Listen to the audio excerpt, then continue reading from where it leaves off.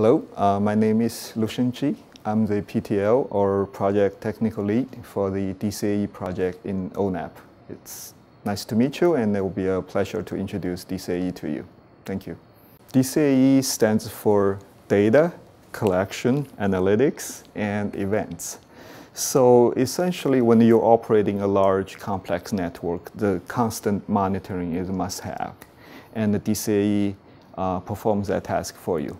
So in terms of DCAE's role in ONAP, think of DCAE, if you think of ONAP as an organic system, then DCAE is like the overall sensory system for that, for the organic body, such as for humans, we are the skin, we are your eyes, we are your ears, we are your nose. DCAE collects data from the network, various network functions inside of the network, and DCAE performs analytics on such data. Either its performance data or the fault data. After the analytics, DCAE would summarize what it gathered into high-level events, possibly alerts, and send it to other components of ONAP for subsequent operations. The data collection and analytics functions, they have a long tradition in any network operators. What's really new challenge that's brought up by the virtualization and the containerization, all those new software practices, is that now network services, they perform and they operate at a much more dynamic way than before. It's just incapable for humans to keep in constant eyes on that and just detect things with their eyeballs and perform operations. You have to maximize automation. That is what ONAP is about, and DCAE being the sensory part of the ONAP system, we provide the intelligence and we provide the analytics to the ONAP system, so ONAP system can perform accurately and in real time. This is a standard ONAP architecture diagram, and we grayed out all the other components so DCAE stands out. This is the DCAE, sits in the overall architecture. Functionally, if you imagine ONAP is an organic system, then DCAE is really the sensing and the making sense part of this organic system. Right? We get raw data from network, all kinds of network functions. We analyze it and we generate alerts. And this way, the rest of ONAP system, for example, policy, for example, SDNC, AppC, they can all perform based on this intelligence. So they can operate the network better.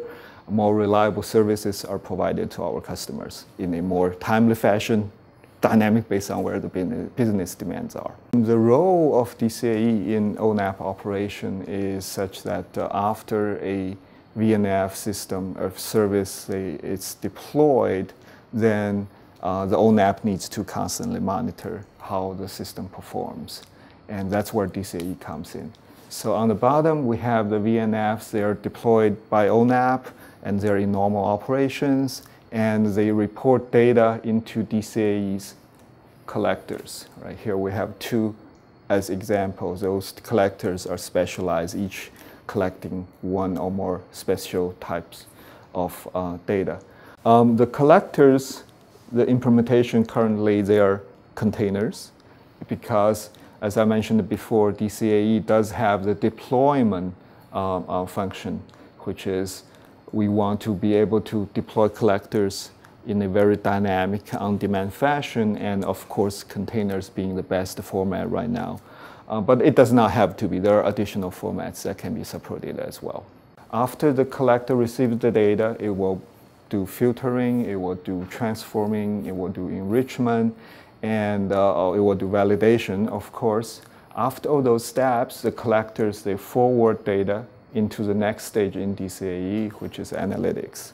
Again, there are many kinds of analytics based on the model of the control loop. What's needed, DCAE platform can deploy both collectors and analytics following the model description, following what's in the ANAI, the current deployment situation. Such things will be deployed at the right place, just in time, just in place. So after those data being crunched inside of analytics, the results are summarized into events or tickets and sent to additional ONAP components such as policy or external functions such as network companies' ticketing system.